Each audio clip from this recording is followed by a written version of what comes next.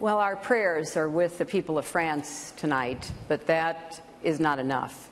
This election is not only about electing a president, it's also about choosing our next commander-in-chief. That we can bring people together, but it cannot be an American fight. We will support those who take the fight to ISIS.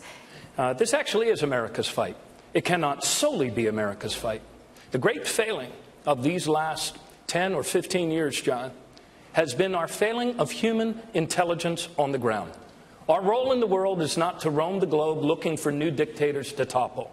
Our role in the world is to make ourselves a beacon of hope, make ourselves stronger at home, but also our role in the world, yes, is also to confront evil when it rises. We have to understand that the Muslim nations in the region, Saudi Arabia, Iran, Turkey, Jordan, all of these nations, they're going to have to get their hands dirty, their boots on the ground. They are going to have to take on ISIS.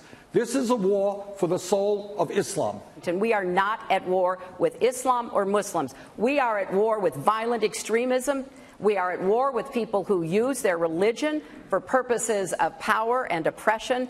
And yes, we are at war with those people, but I don't want us to be painting with too broad a brush. The term is what's important. What is important to understand is we have organizations, whether it is ISIS or Al-Qaeda, who do believe we should go back several thousand years.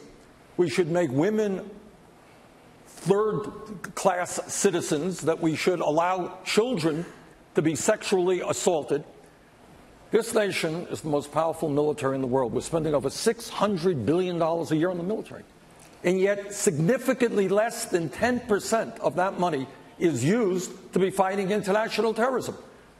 We are spending hundreds of billions of dollars maintaining 5,000 nuclear weapons.